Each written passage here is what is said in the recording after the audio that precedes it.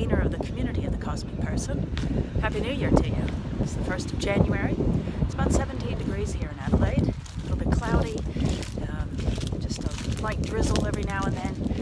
It's maybe becoming sunny later in the day. I hope it's nice where you are.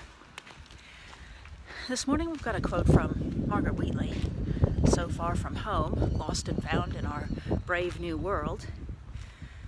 She's applying what she knows about the science of emergence to thinking about the complex realities that we face today.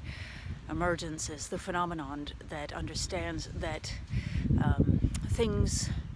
results don't happen from single causes. It's not a cause and effect, direct, linear relationship, but rather realities emerge out of a complex of causes. And so our crazy world of Donald Trump and climate change and so on and so forth is resulting from a great complexity and emergence. In that, she's trying to energize us for new ways of participating, which don't have much to do with trying to fix the emerging realities, but rather to live bravely within them, and therefore change may yet come to pass. So here's a quote from Margaret Wheatley.